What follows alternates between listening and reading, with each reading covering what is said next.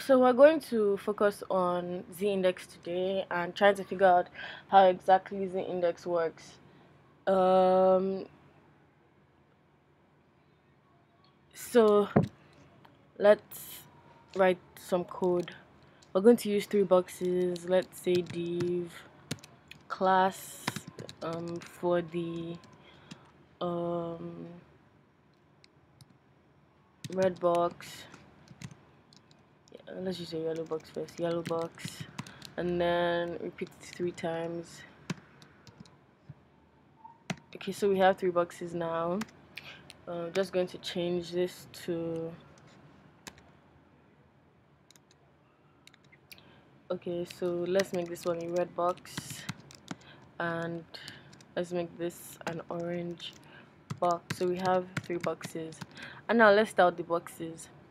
So for the yellow box um would have let's okay, so the thing about z-index is that you always have to give every element a position. It has to be explicitly positioned, and that means that you have to give it a position that is not static, which is the default position. So this time we're giving absolute. We can also give it relative and then fixed and sticky. Those are the other positions that we can give it. So now let's give it a width of 300 pixels, height of 300 pixels as well, and background color. Just said it was a yellow box, so we're just going to give it yellow. And yeah, so let's start all the other boxes as well. Command C, Command V. Okay, so this would be red. And oh yeah, we have two under two. So this will be red, red, and orange, orange, and orange as well. And then index, yeah. So let's run it and see. So yeah, this is good. So that means it looks like our orange box is covering all the other boxes so that we can't see them because they're the same height, width, and they're all absolutely positioned.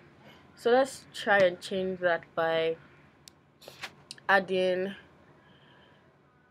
um okay, here we can add like top 60 pixels so we can like separate them, give them space between each other so you can see the all the boxes. 60 pixels, and then here we can add like top 120 pixels and then left 120 pixels. Okay, so let's run it again. Okay, look at what we have now. But we want to use the index to make this red box go in front of this red box go in front of all the other boxes. So let's try and use the index to do that. So we have, can put here z index something like 1, and then z index here something like 2, and then we're going to put a higher number here like 30 because we want it to stay on top of everything else. And let's see, good, it stays on top of everything else, and that's how z-index works. I want you to understand that z-index works by using the stacking order of elements along the z-axis. That means in the three-dimensional way, which is like this way, and not in the x and y axis. So let's try something else. Let's now make this yellow box here, first box, stay on top of everything else.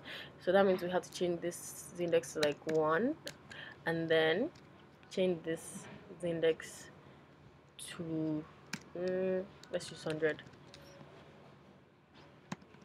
Voila. So yeah, basic way of how the index works. So let's not get confused. You always have to position your elements, and yeah,